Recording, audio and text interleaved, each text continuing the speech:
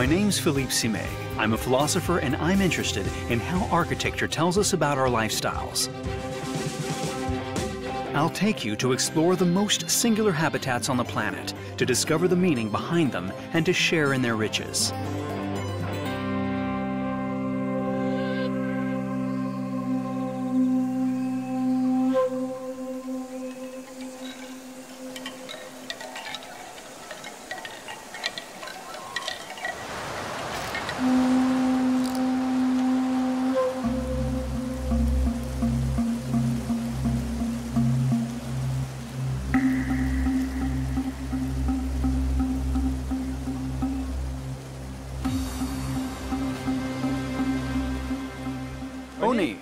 Hello. Hello, Philippe. It's a very impressive bridge made of bamboo. We brought the bamboo from my village and built the bridge, as it's the only way to cross the river. Otherwise, we couldn't get to the main village. Is your village far from here? A bit further on. Follow me. Okay, let's go.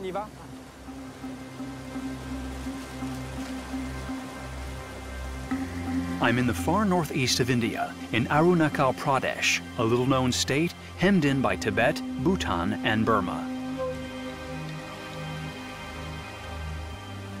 I'm on my way to Ponging, a remote village located in the Siang Valley, deep within a vast forest.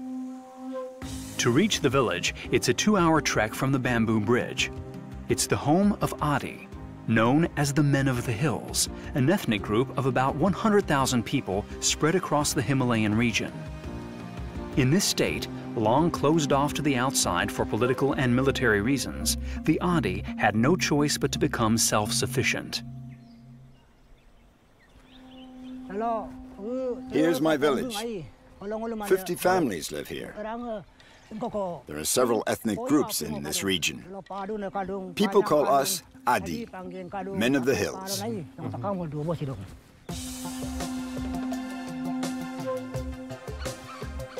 The Adi have learned to live with a local material, bamboo.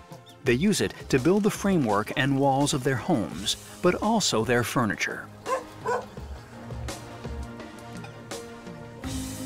The Adi have managed to make use of all the potentials of bamboo and live self-sufficiently, making their isolation a strength.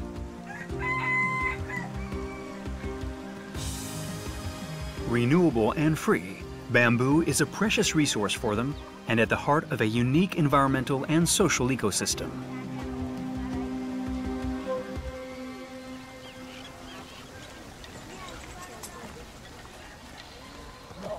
And here's my house.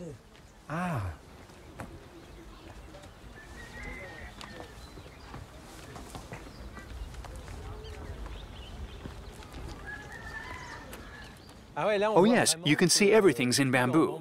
The framework, but also the panels. Is this bark?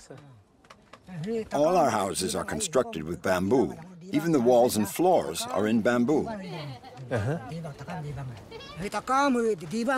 We split the bamboo in two and then weave it together. We don't use any metal or nails. We use only bamboo for the construction. It's very beautiful because it makes geometric patterns all over the walls. Come in. I'll show you the inside. Okay, thanks.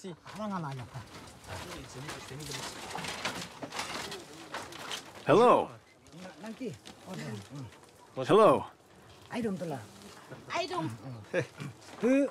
We call this room the volume. It's where the hearth is, where we cook, and where we sit in winter. So who shares this house? The first room is my daughter and son-in-law's bedroom. These two rooms are their children's rooms. That's my wife's room, and if we have guests, we put them up in here. I think the bamboo brings a lot of softness and lightness to this house. It makes the house very comfortable because it protects from the wind. So in winter, we feel really snug and safe in here. Another thing I like is you feel as if you're constantly in touch with the outdoors. The bamboo filters noise and light, but without cutting you off from the outside. I think that's an interesting thing. This one piece will make 52 layers. Watch on mobile devices or the big screen, all for free. No subscription required.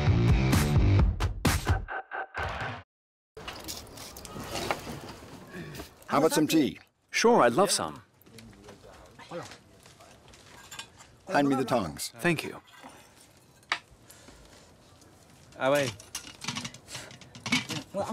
When you drink a cup of hot tea, it gives you strength.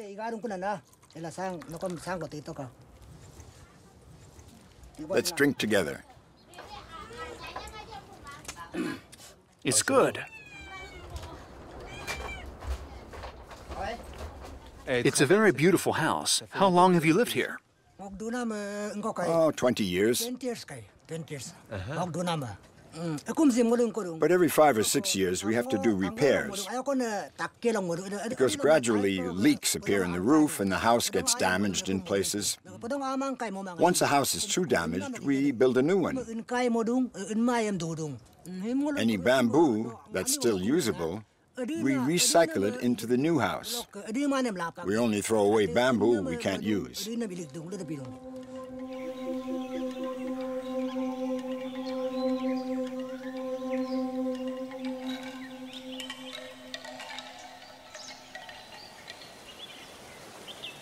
In the heart of this remote region, the Adi, of Tibeto-Burman origin, are either animists or Christians.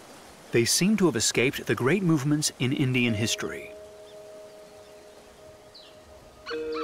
For centuries, their life has been structured around rice farming, hunting, gathering, and of course, the use of bamboo, which is central to their material culture. Bamboo has a unique beauty. Tall and frail, buffeted by the winds, and yet so robust, it's able to resist all the hazards of nature. Much like the Adi, who have found their place in the middle of all these forests.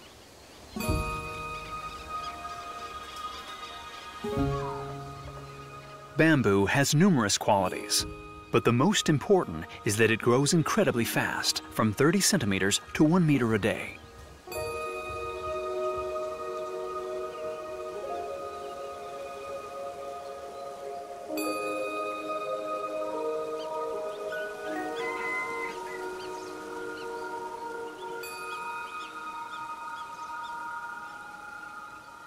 The village is magnificent, set amongst the mountains, with all its bamboo houses. Have the Adi always built like this? We've always built houses in the way we know how. Sometimes to a T-shaped plan, and sometimes to an L-shaped plan, but always according to our tradition. Yes, I noticed there were 2 types of houses here. One where the houses have a kind of substructure filled with branches, and another where the house stands on small plates. That's right, 2 types of house.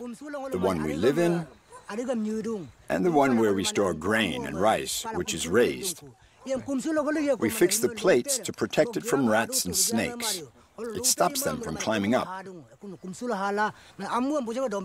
But have the Adi always used bamboo to build their homes? Construction has always been done with bamboo because it's easy to transport and assemble. And when people get old, they can't carry wood anymore, so it's much easier to use bamboo. Is the survival of the Adi really linked to this natural environment? Yes. Without this natural resource, our people wouldn't be able to survive. We'd have nowhere to live.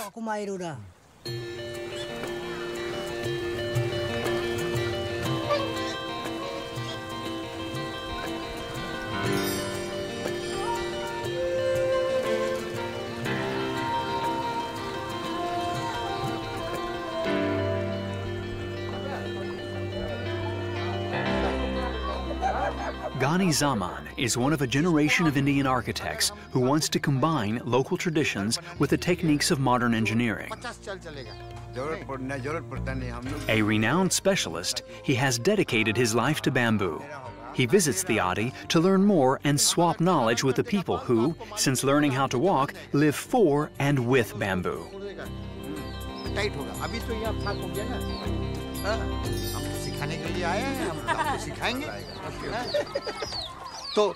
So the house you're building will be just like this one?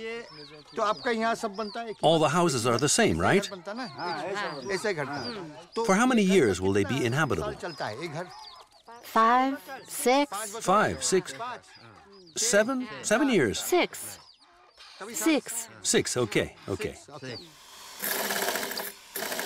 Ghani has recently designed a roofing system and has come to seek advice about its reliability from the inhabitants of Ponging.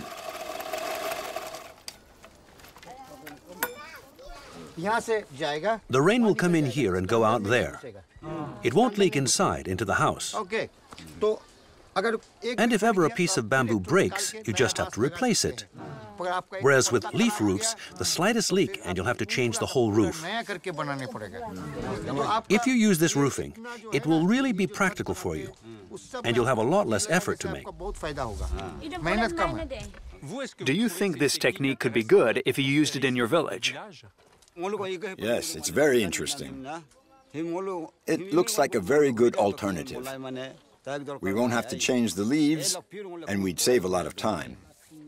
Plus, it'll last much longer. Sure.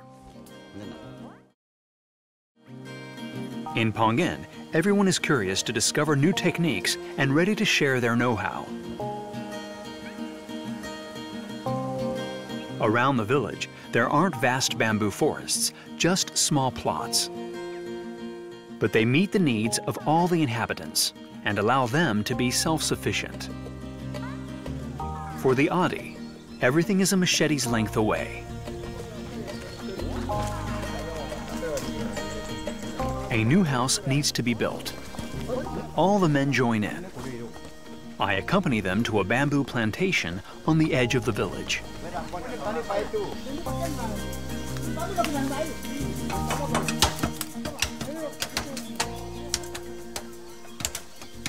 Funny, how do you pick which bamboos to cut?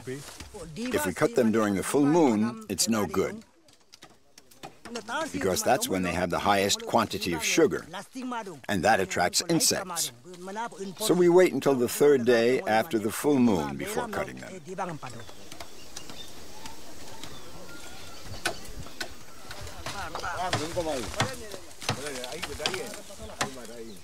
Do you want to try cutting one? Sure, I'd love to. Hey. Okay, let's go. The machete's really sharp. I'm not very accurate. I'm chopping everywhere.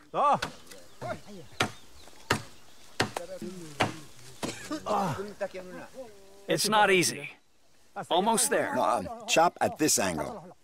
Like this? Backhand. I thought it was the age of the bamboo that mattered. You can't cut bamboo before it's 2 years old. We can tell its age from its bark. Look at this one. Smooth and clean.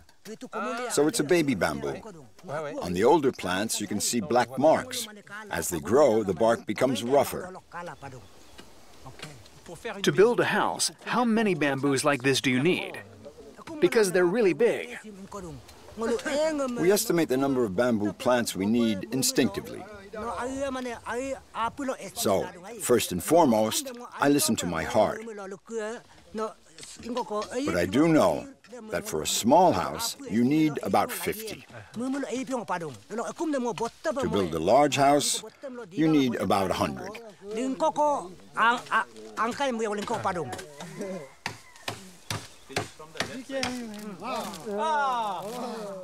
Okay, here we go. Let's make it fall. Thanks.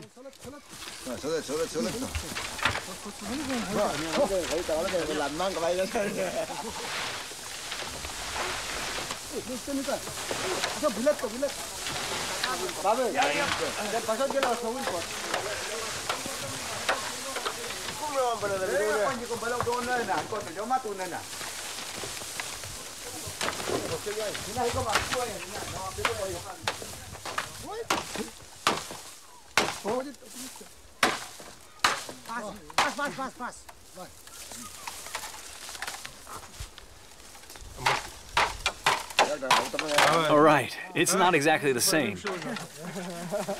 You need to get the hang of it. I chop any which way.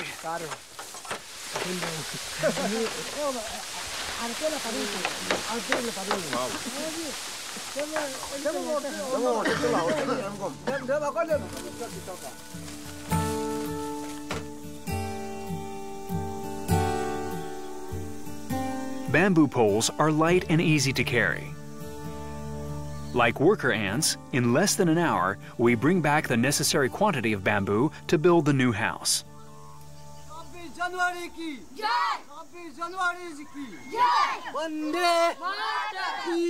In the village, everyone goes about their business. Whether it's school lessons, cooking, or farming, the Adi lead a structured life based around family and community activities.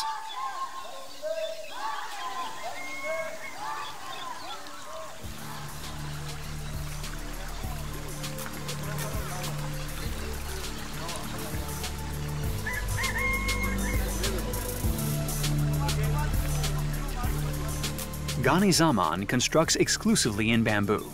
The renowned architect has set himself the task of showing that it is possible to reappropriate this rarely used material and to make the pillar of a new type of architecture. In the world, we have about 1,700 species of bamboo, out of which 900 species grow in the Northeast India.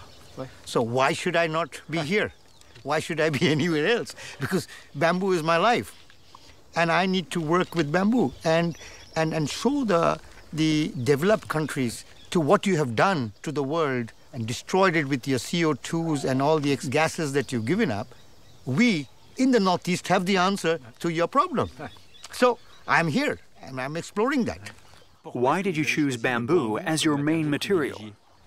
If I use wood, let's say I'm using wood. If I cut one tree, it'll take me 40 years, 30 years to recut it and use it. Whereas in the area of bamboo, I cut today one, 5 will grow up by itself. That's one, the reason. Secondly, bamboo absorbs 30% more CO2 than trees do. And gives out equally amount of oxygen than trees do. Many people see bamboo as the poor man's wood. So, is it easy to spread the word about its qualities? In the School of Architecture, very specifically, especially in India, other places also, they do not talk about bamboo. Because bamboo is a poor man's timber. Right. And bamboo is used for scrap holding, for painting your building. Besides that, nothing else. We as architects who have got together and we are building houses, high-end houses for very rich people, trying to show them and explaining and also proving to them that bamboo is a rich man's timber also, not only a poor man's. But we are also trying to increase the economy of the people. If I can tell these people to give me bamboo, I can buy it from them and build houses for the rich. So these people get an earning. They do not have to leave their village to go to a city and create bigger slums. This is going to help them. They'll sit at home and earn money. I presume you also like bamboo for its physical properties. Bamboo has to be felt, has to be understood. You cannot grab a bamboo and break it or cut it. You have to understand the texture of the bamboo, the species of the bamboo, how much compression that bamboo can take, how much tensile the bamboo can take. It's not easy. It has a learning process, step by step. You have to fall in love with that. Then only can you.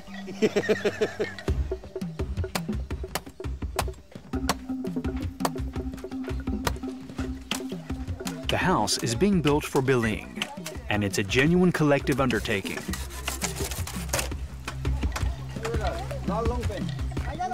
Every generation is involved, and they all know how to work bamboo. Everything is used, and nothing is thrown away.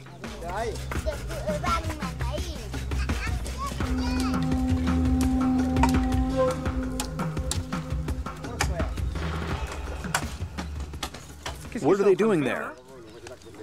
What they're doing here is splitting the bamboo. And you can see they are going to make it into a flat. This is the flooring. This also will be made into a wall, weaving it into the wall. This is a technique which is it is common to all tribals of Northeast India. Everyone will do it. Because this is one of the most sustainable flooring system or walling system you can get. Okay. Okay, now he'll go to the next one. See the node. The node he breaks here and it goes right to the next node. It's splitting more and more. Because the bamboo has long fibers, unlike wood. Wood has got short fiber. The bamboo has long fiber. Because of the fiber, the tensile of bamboo is very, very good. They've taken the split bamboo and made it into a floor. So this has got the tensile and it's got a springy motion. So you're not actually walking on hard concrete floor. You walk the feet, on the bottom of your feet, you have nerve endings. Right. That gets massaged. A foot massage. Yeah. Then the tying. You can see the tying is being done with cane. With this? This is the skin of the bamboo. They will use it as a rope. But it needs to dry. Yes. And the more they tie it, the more drier it gets, the tighter it will become. I see. Oni, working hard? Everything is tied together like that? As it is, okay? And they will use the palm tree leaf. Those? Yeah. They will use that, and it is very good for waterproofing. It's all local resources. Everything grows right here. Now, if you look at the foundation, it's not very deep foundation. It's a light foundation. You can tell they don't have to dig very deep. They will go in this much into the ground. Just, yeah, about 1 foot down. Now, you can see that they have cut into the U shape. U shape, like this. So they can fix other pieces of bamboo inside. How long does it take them to build a house like this? This one will take about 2 days. 2 days. Is that all? That's all, complete, 2 days. Wow. So if you're going to get married and you want to shift in with your wife to a new house for your honeymoon, they will build it for you. 2 days. Yes, only for you two. Just don't make a racket, huh? Fantastic.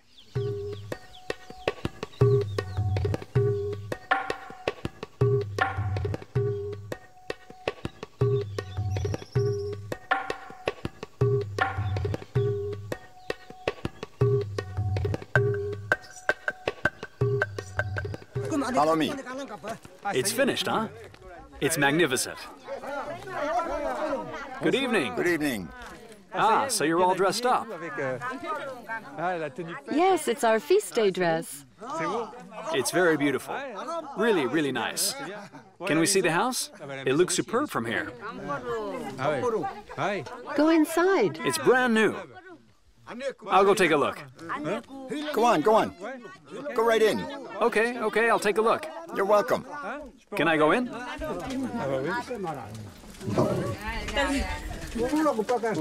Billing's house is finished. According to tradition, all of the villagers gather for a ceremony. Hello. It's great here, all around the fire.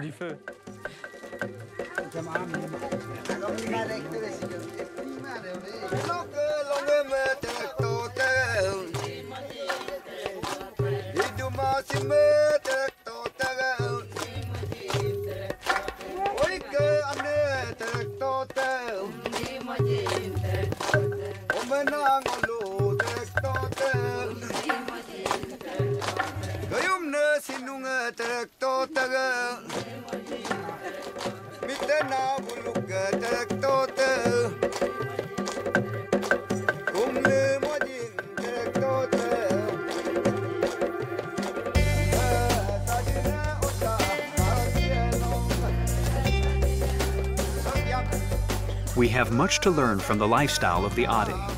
They have managed to turn their isolation into a real strength by taking advantage of bamboo.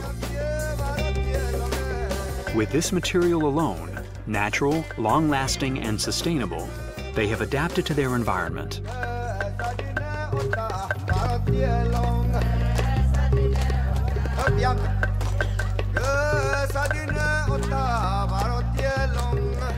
For them, bamboo is more than the material condition of their existence.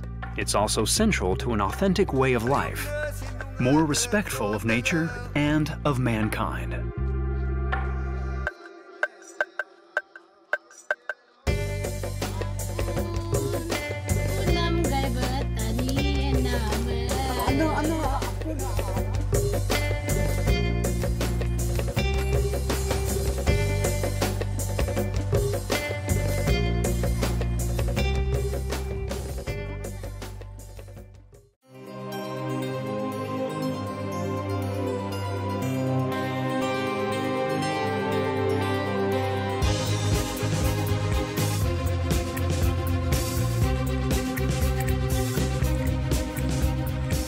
My name's Philippe.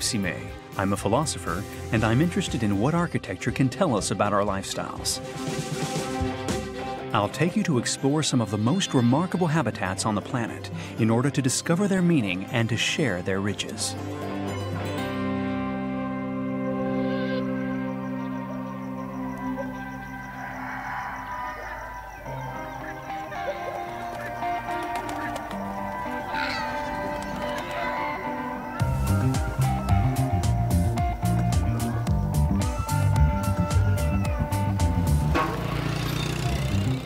I'm in Burkina Faso in West Africa, 172 kilometers south of its capital, Ouagadougou.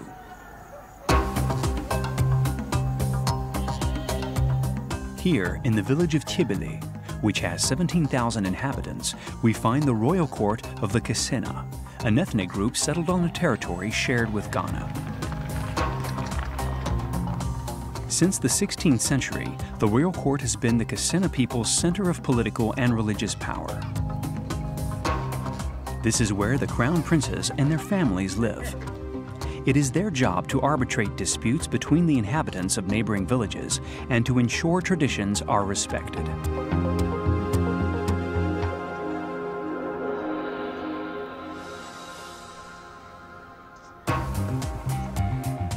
The architecture of this court is fascinating, with its differently shaped mud huts, painted and decorated with colorful motifs.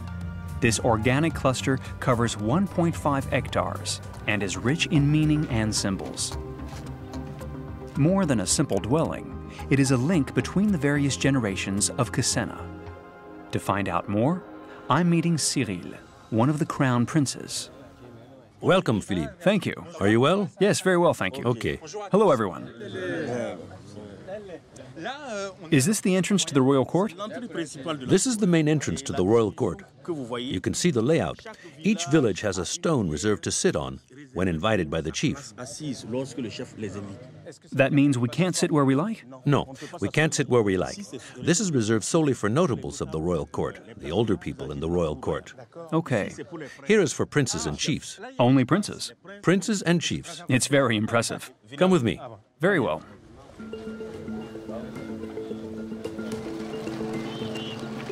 The Kassena live traditionally from growing rice and millet, raising animals, and hunting.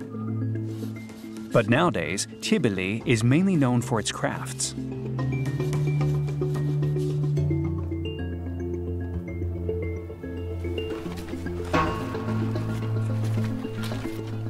This royal court is confusing. With its group of huts in no apparent order, its enclosed spaces turned in upon themselves, and its narrow, winding streets, it resembles a maze.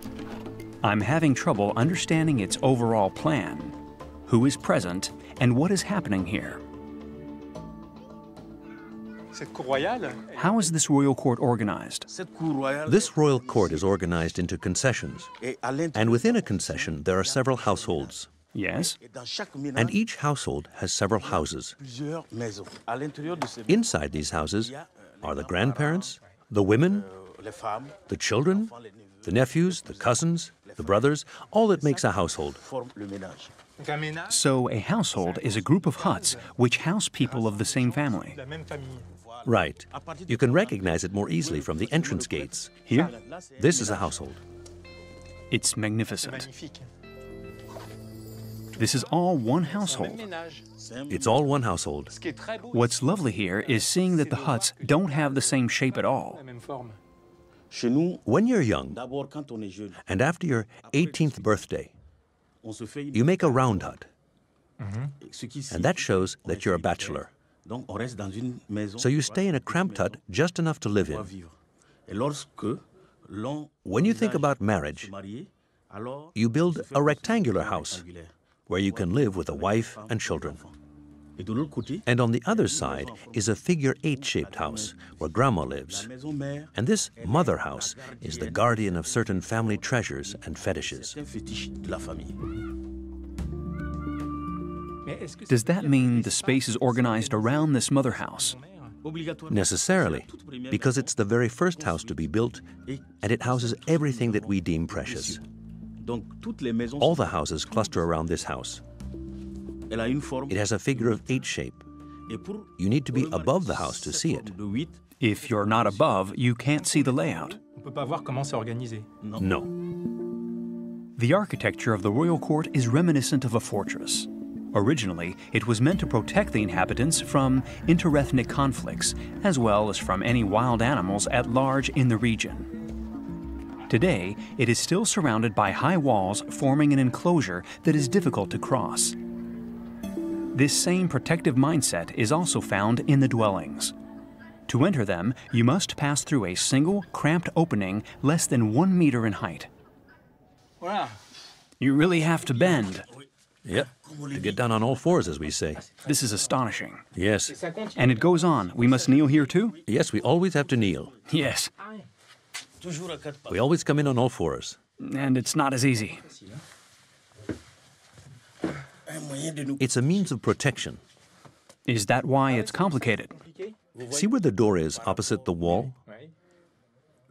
If the enemy wants to enter the house, he must get down on all fours. The head of the household takes up his initial defense position and stands here, and then he waits. Once the person, the enemy, shows his head, he cuts it off, and his head falls. It falls here. It could be a wild animal that would eat humans. It's impossible to get in. Even for the arrows strategy. You see this wall? The arrow can't get past. In a war, if they fire arrows from outside, the arrows hit this wall and fall. It's a very clever system because, in fact, there is a sequence of entrances that force intruders to show themselves. Exactly. The posts and beams. Aren't these load-bearing walls? We have 2 types of construction, in fact.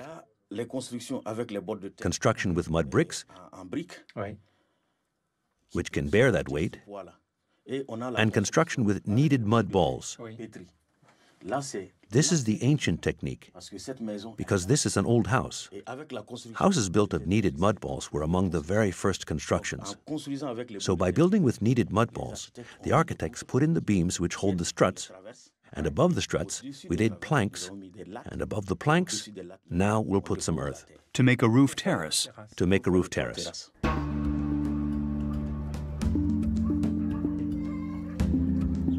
The dark, confined nature of the rooms explains why the Kassena people's life is mainly spent outside. They meet up and cook together every day in the courtyard, the real living area, and sleep on the rooftop terraces. All this gives the public spaces an extremely lively character and an opportunity for discussion and sharing. Okay, and there are systems of stairs leading to the roof. They can be earthenware stairs or wooden ladders. This is a ladder. That's a ladder for climbing up to a roof terrace. It's a wooden ladder. Can I see? Yes, no problem.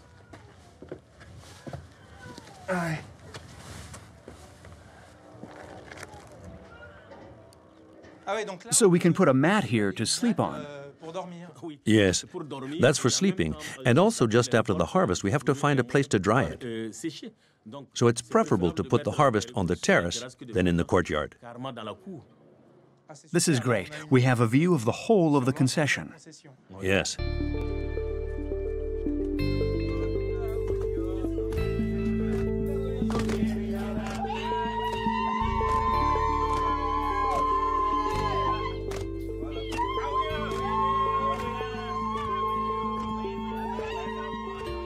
The striking thing in Tiébélé is less the diverse shapes of the dwellings than the variety of their composition. The royal court is a dynamic architectural collection that evolves in lines with changes within the family and their needs.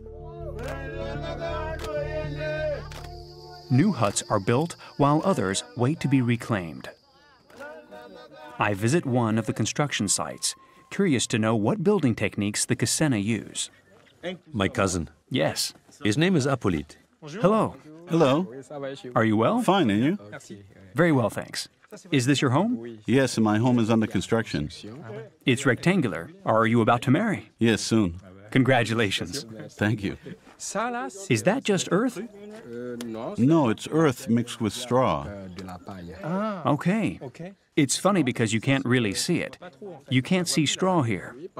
Yes, because you have to pour water on the straw so that it rots, in fact. Okay. I was wondering where it came from. Is it from over there? No, it comes from this same house which collapsed a long time ago. Because my parents used to live in it before they went to the mother house. That's why it fell down. They really are local materials. Most everything is recycled. It's all recycled, in fact. How long ago did this begin? Because I can see you've started a wall there.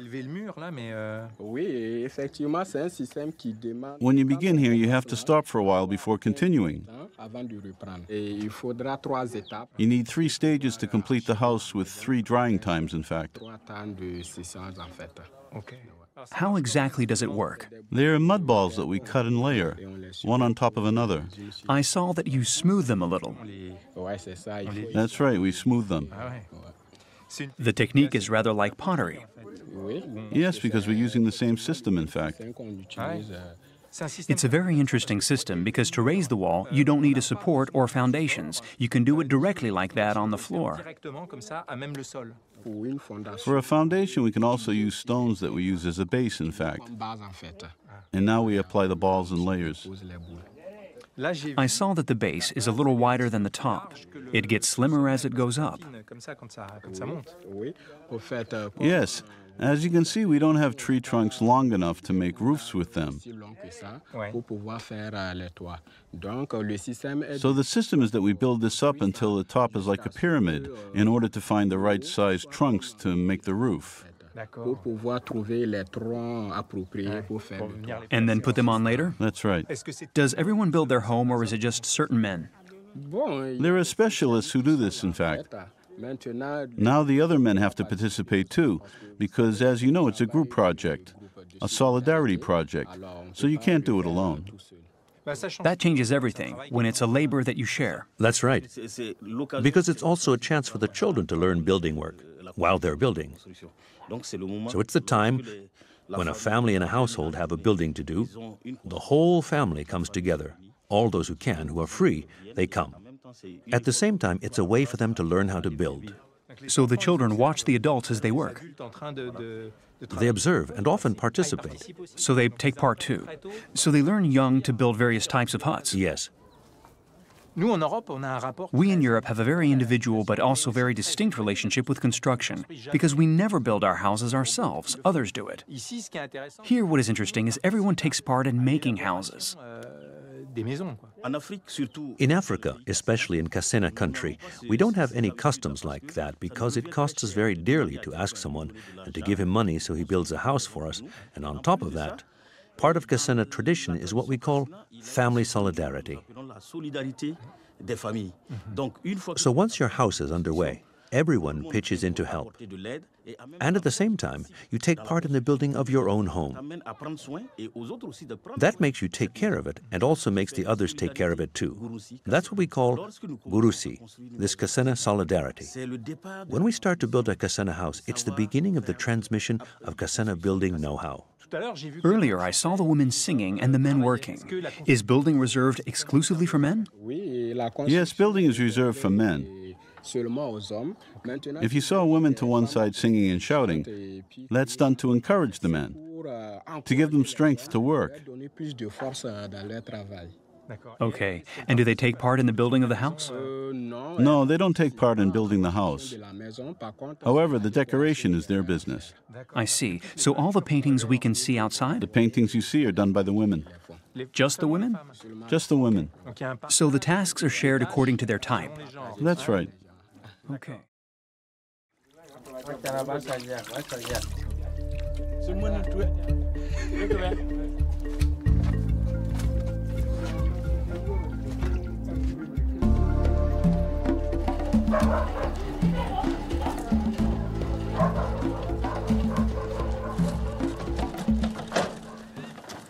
In Burkina Faso, rain is the arch-enemy of architecture. It not only erodes the concessions' land, but also the buildings. The painted murals have a value beyond decoration. They also work as a protective coating. Each year between March and April, just before the rainy season, the women get together and decorate all of the walls in their huts. Further on in the concession, a group of women is busy preparing a wall. Awa, whose home will be decorated, asked other women to help. In return, she must feed them. Kaye, the oldest, takes charge of the work.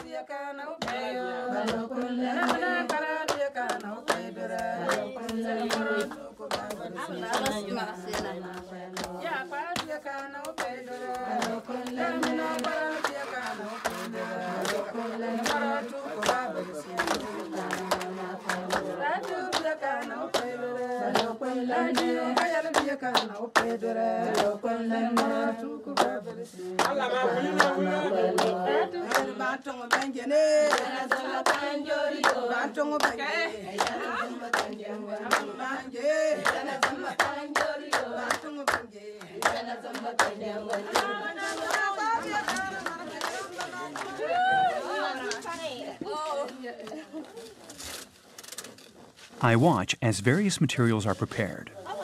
First, the mud plaster, which serves as a base.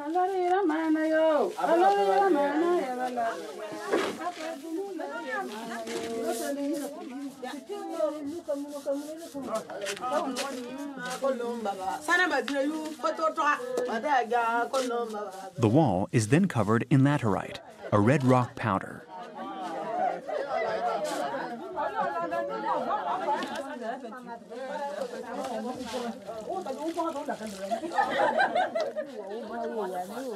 The women use rollers or feathers to draw the motifs.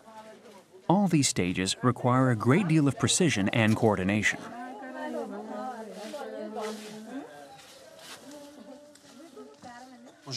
Hello, Kaye. Hello. What are you doing?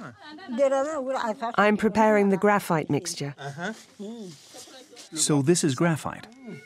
Yes, for the paintings. And what's that? Sorrel. Sorrow. Does sorrow help you fix the black color? Yes, in a way.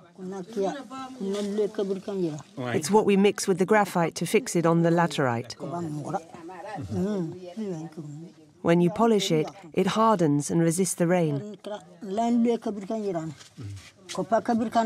Look, it resists well. I see. Yes, it's sticky.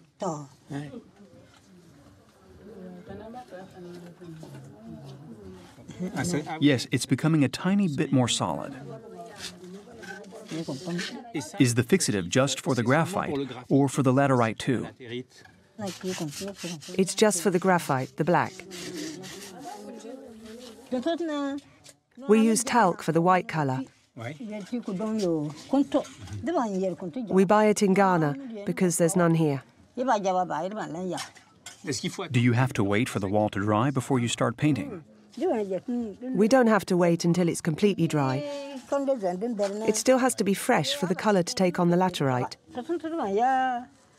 If the wall is too dry, the paintings will wash away with the first rains. That means the preparation of the walls, the coating and the paint must be done in one day. Yes, it all must be done in one day. We scrape, we dampen, we put on the various coatings. Then we can do the decorating. It all must be done in one day. Come on, we'll give them room to paint. Right.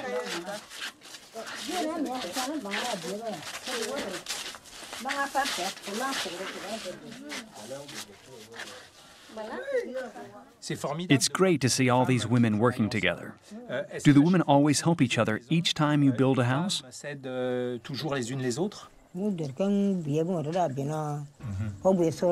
The reason all the women come to help me paint is that some are coming to learn. They want to understand the painting techniques, as well as the preparation techniques.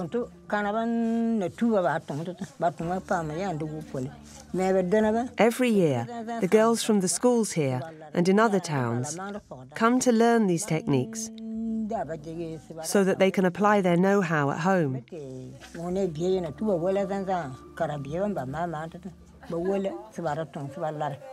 Sometimes white girls even come from Europe.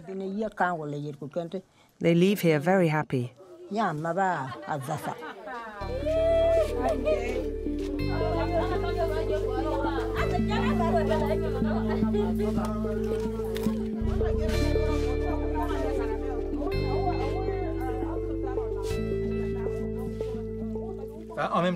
It's not just knowledge that you pass on, because when I saw you all laughing together, I can imagine you talk about lots of things.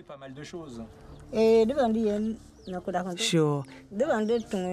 It's not just transmission, but a social link as well.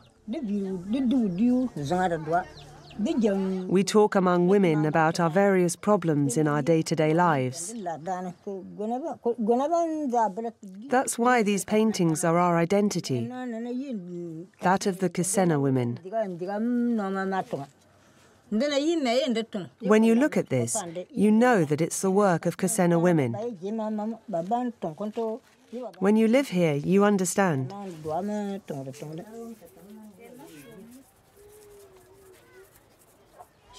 What's terrific about that wall is that there are several geometric motifs that are repeated. Do they mean something? Yes. Each motif has a meaning. I'll show you. Okay.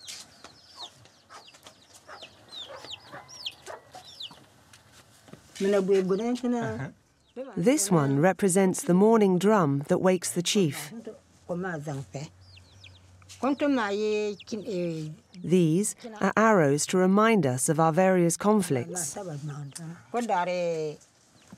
Here we have a hawk to remind us that it endangers our chickens and that it can carry one off at any time. And this one shaped like a W. That's the bat. Oh, right. What does this bat symbol say? It brings fresh air into the house and rids us of insects. Its wings replace the fan.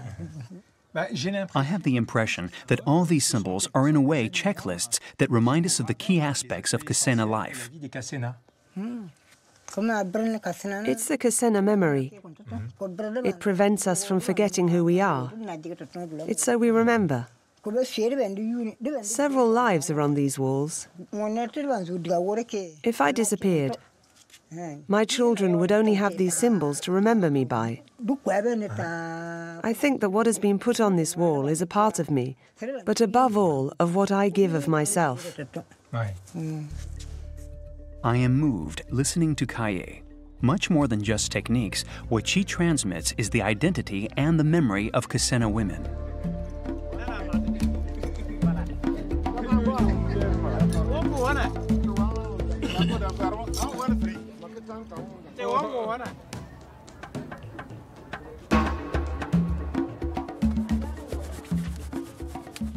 After the day's work is done, the women prepare the meal.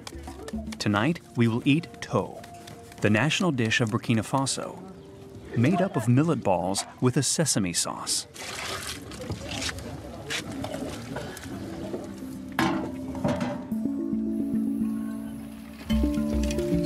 The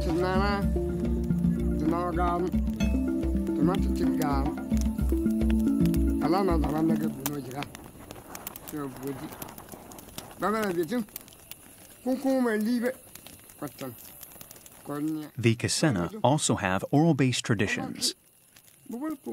I find the men gathered around the fire to listen to stories, another way of passing on their culture and their values to the younger generations.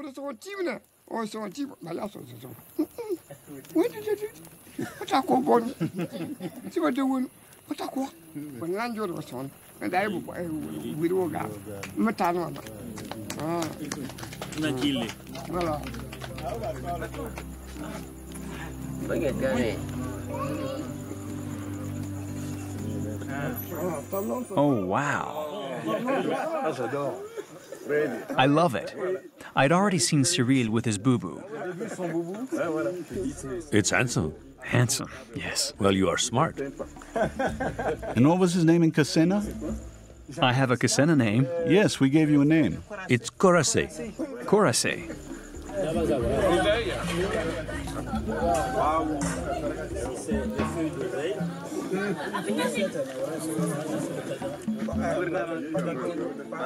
That's really good. At the end of this trip, I understand that Kassena architecture is not limited to the building itself, but it is expressed first and foremost in the act of building. The materials, techniques, and the songs form the foundations of social bonds. They find unity in building together, both in space and in time. You gave me the hardest one, Kaye. Oh, I could do better.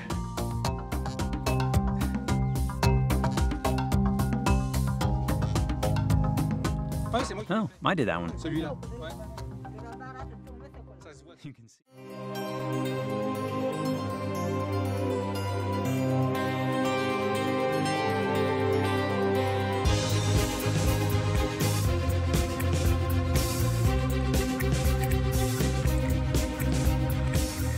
My name's Philippe.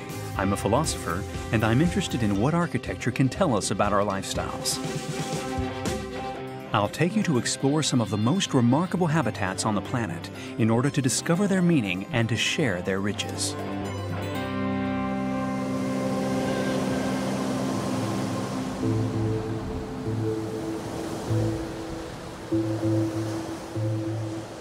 The south coast of Iceland. A few kilometers away from these black sand beaches, from this volcanic soil, lie the Westman Islands.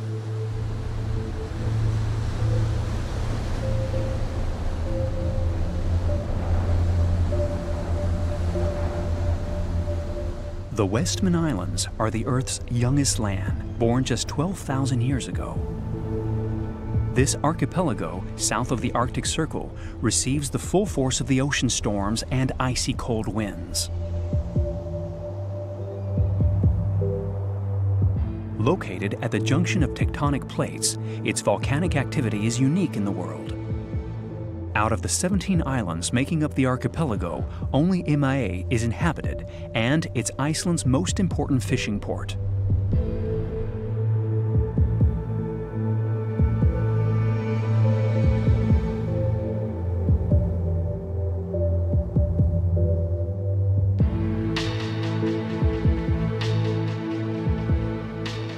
How do its 4,500 or so inhabitants manage to live in such an unstable and hostile environment?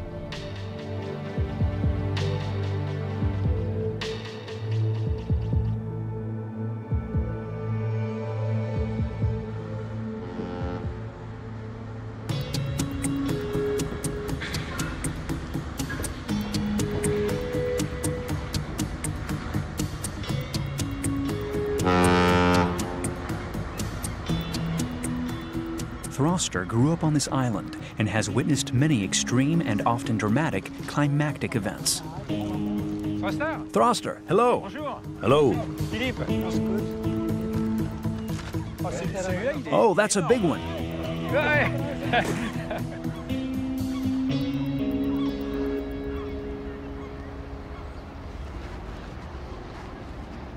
At first sight, laid on the ground, The Imae houses appear light and fragile, as if directly exposed to the harshness of the climate and environment.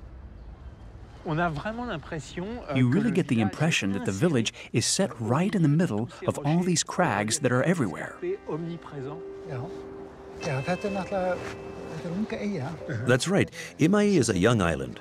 The oldest parts of the island are only 12,000 years old, and the most recent mountain is only 40 years old. So it's a young, active land, and it's quite an adventure to live here.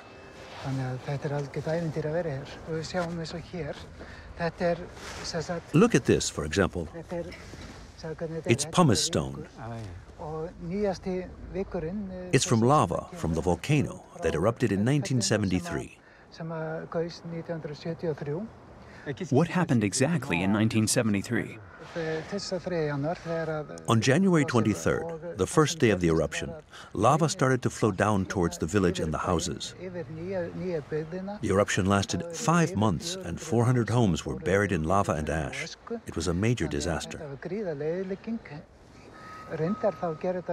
But on the positive side, as a result of this, the village is more sheltered now and better protected against the severe weather.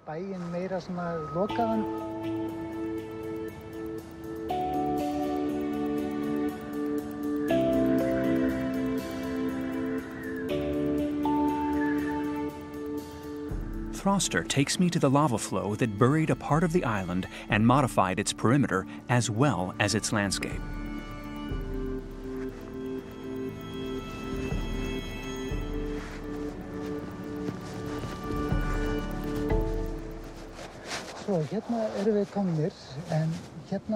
The lava flow stopped here. There you can see the remains of the former water tank of our swimming pool, which was located a bit farther down. It was completely covered by lava in the last days of the eruption. What stopped the lava flow? The lava was cooled by seawater through big water hoses.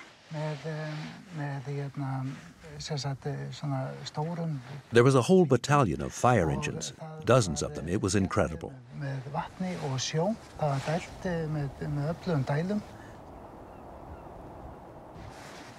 You see how close it is? The lava you see there. There used to be a plane there before. The harbor entrance came close to being completely blocked off. The destruction of the harbor would have deprived the inhabitants of their main livelihood. Luckily, the eruption didn't claim any lives.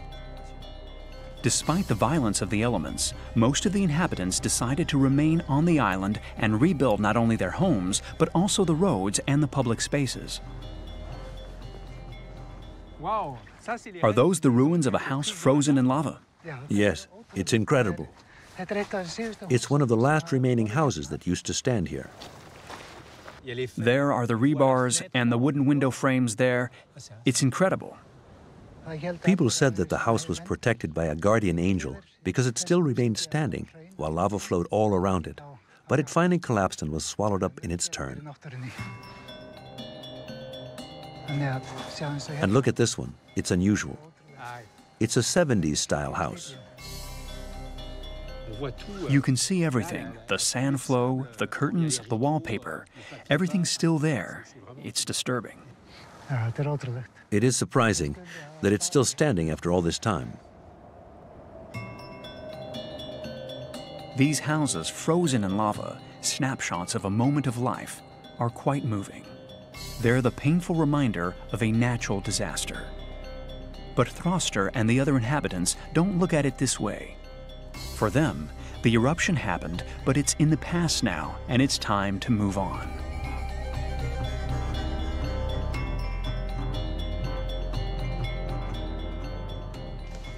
Hi.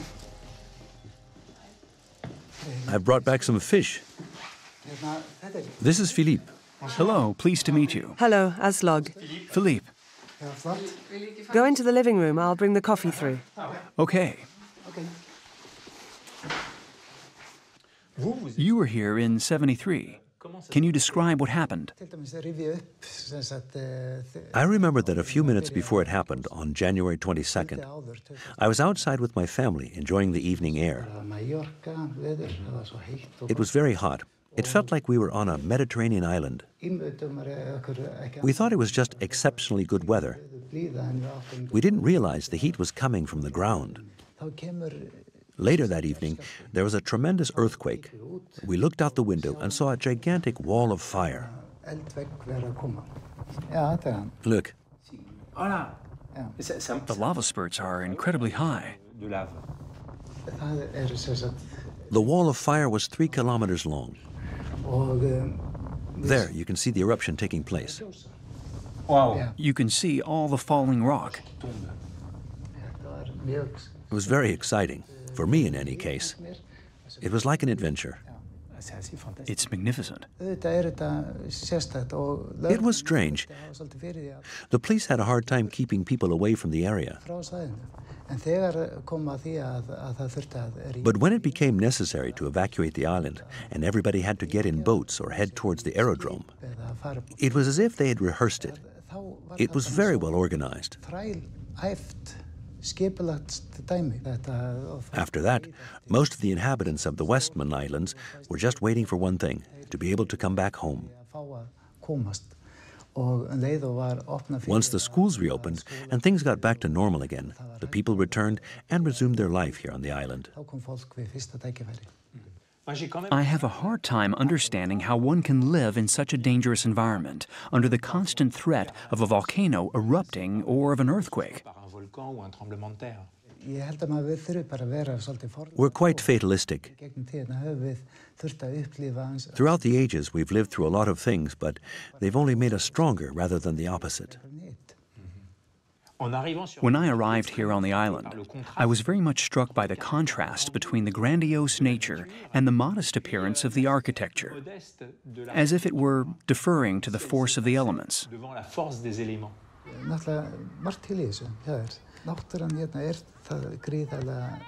Yes, you're right. The environment plays an important role in our lives. Our priority is our work, our family, our neighbors. The houses come after that. It's a very close-knit family community here. But I can tell you that in the end, it's the environment that keeps us here. That's what bonds us together.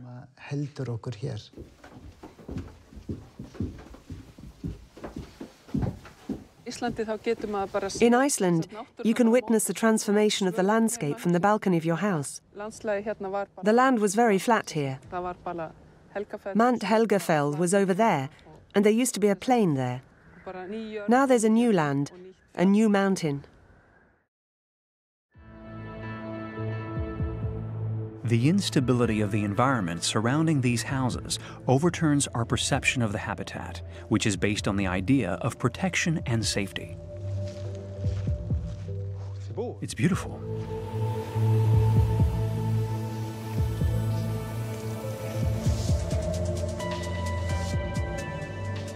As I walk on this volcanic soil, I realize that here, the house isn't a place of refuge or a protective habitat. For the inhabitants of Imae, it's just a simple dwelling place that can be destroyed in just a few hours, minutes even. In order to live here, they have no choice but to live in harmony with nature, live as one with it, and take advantage of what it has to offer.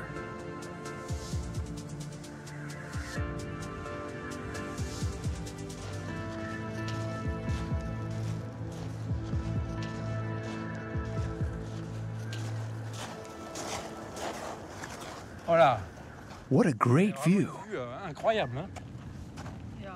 Yes, here we're at the summit of the volcano. There's the crater, well, part of it, because a whole section broke off and was swept away by the lava flow. It's that big rock over there, near the harbour. We call it the drifter. From here, you can really see that this volcano is both a destructive and creative force because it's transformed the entire landscape of the island. Yes. 30 million tons of volcanic matter was ejected from the crater. The island expanded by 2.5 kilometers. This zone was completely transformed. The neighboring island of Surtsey, for example, came into existence 52 years ago, following an eruption, as well as 2 other small islands, but they've since disappeared. Some people think that Surtsey Island will remain a small island, but others think that it's going to disappear in its turn. It's incredible to think that here in Iceland we can actually witness the birth and death of an island. Yeah. Wow.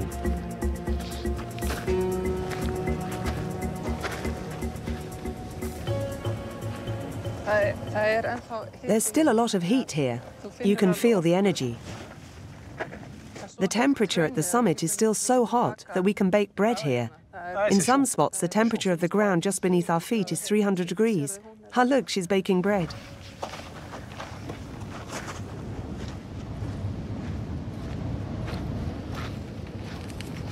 Hi there. Hello. Are you baking bread? Yes, I'm making rye bread. I bury the rye bread dough in a hot spot. After 10 hours, it'll be ready. I see. So, is this something that you started doing after the 1973 eruption, or have you always done this? Here on the island, a lot of people started baking rye bread after the eruption. Only a few people still continue to do it. The ground's cooled down now, so you really have to climb up to the summit to be able to bake bread. Okay. You need gloves. Can I try it? Yes. Thanks. It's hot. It's very hot. It's good.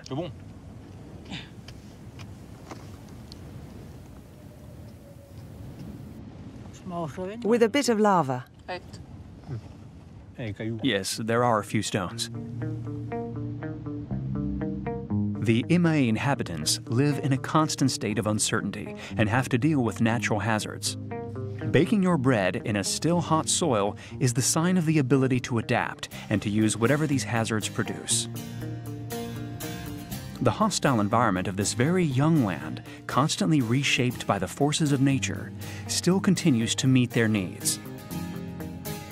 This part of the island, for example, which was totally transformed by the lava flows, is now used as a golf course. An unlikely yet wonderful place where Throster and his nephews are enjoying a game of golf.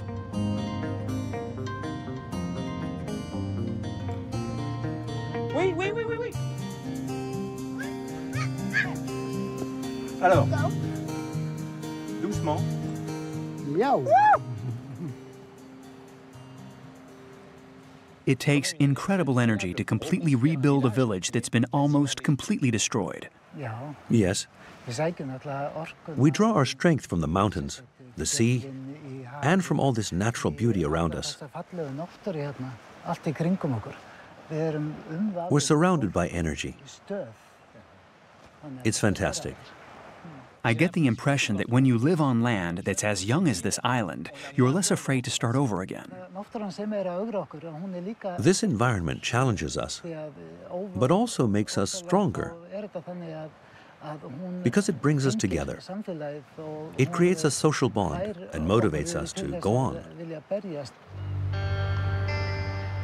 To live on this island is to permanently brave the four natural elements: earth, water, air, and fire, which define our primary relationship with the natural world. Elements which, since the beginning of time, ceaselessly vie with each other and make light of man.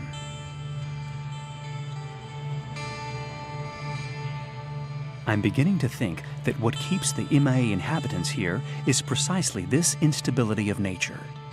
They find their stability in instability and their place in the shifting order of the elements.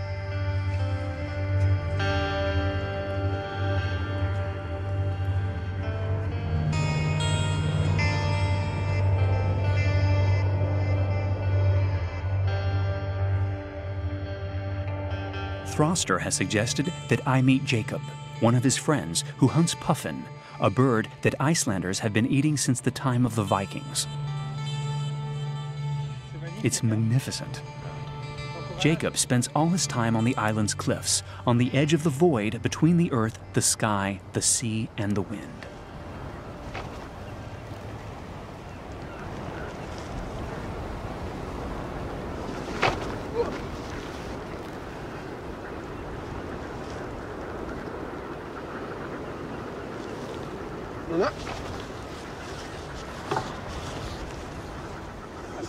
That's a big one.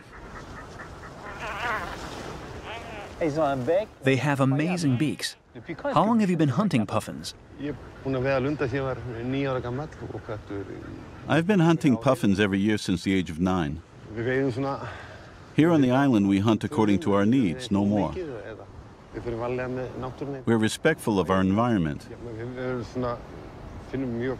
We're very close to nature and feel its presence very strongly.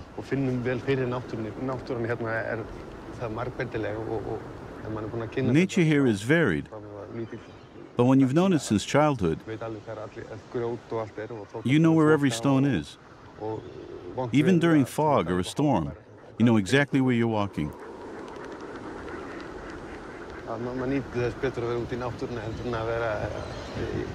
I prefer being outdoors rather than cooped up inside my apartment. There are many ways of being in nature. We take home elements from outside to study them there.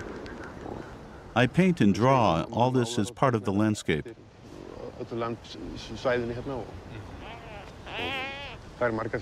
It inspires me very much.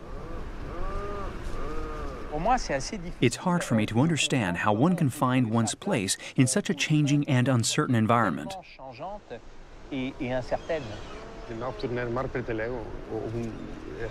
Here everything can change and be transformed. There are sometimes landslides. Nature can be both dangerous and very beautiful. It's the same thing with politics. They decide what to do and inform us after the fact. Just like with nature. A hillside can collapse, and you notice the damage the next day. It's like a house swept away in an eruption. It's simply gone. That's how it is. But you're alive. Normally, whether by instinct or simple logic, one tends to keep away from the edge of a void and build far away from the side of a volcano or an area vulnerable to storms. But the MIA inhabitants do just the opposite. They set up home here. They stay here. Living on such a small island, aren't they tempted by the prospect of better horizons? A 70-year-old sailor, such as Grimmer, has he never felt like leaving here and never coming back? You've lived through everything. Earthquakes, volcanic eruptions, ocean storms. Don't you find it too harsh living here? No. No. In 1965, when Surtsey came out of the sea, we were fishing herring just at the site of the eruption site. The herring were attracted by the heat. We had a problem with the boat, a propeller problem, and we couldn't move. The boat got stuck. When the eruption stopped, we were sucked into the spiral produced by the crater. And when the eruption started again, we were ejected from it. That happened several times. And yet, you've never left here. No. I'll never leave here. This is all I know.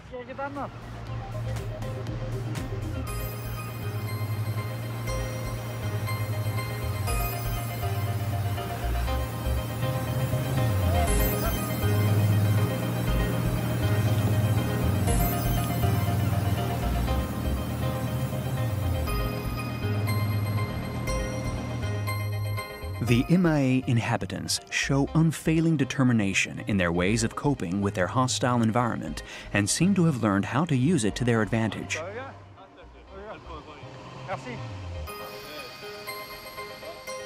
I decide to pay a visit to the engineer who runs the island's geothermal plant, a perfect example of reactivity in the face of hazards. It seems completely crazy to me that you can live on an island where a volcano can suddenly appear, where earthquakes take place and faults appear that fracture the entire island, where there are storms, where you see other islands appear and disappear. It's a kind of chaos, really. We have an expression here, benefit from your enemy. For example, we use the steam emitted by the eruption to heat our homes. The eruption produced a large mass of lava with extreme heat, and this energy provided heating for the village for 10 years, and at no cost. But this energy was used up after 10 years.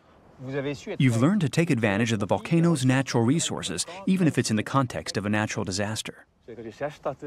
What's particular here is that for the first time in the world, an eruption took place in an urban zone. That's why this geothermal plant that we built here is unique in the world. We would have liked this energy source to last longer, but unfortunately, it's nature that commands.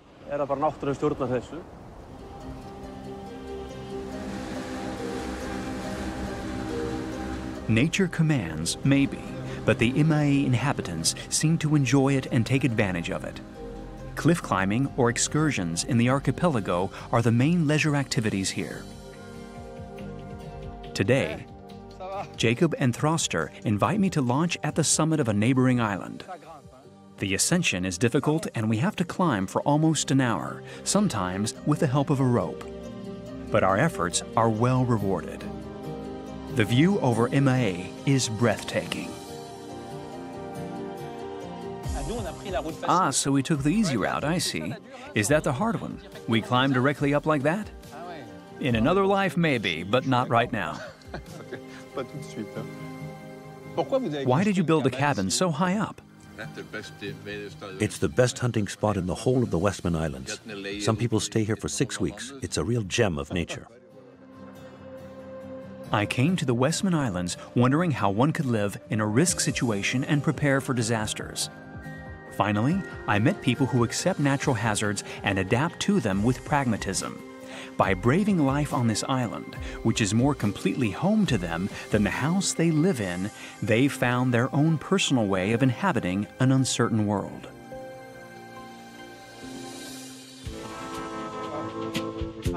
Really? It's so high up. I'm going to get pulverized. No. But it hurts though, doesn't it? If you fall from here, oh, it's fantastic. I love this. I could do this forever. Okay, let's go.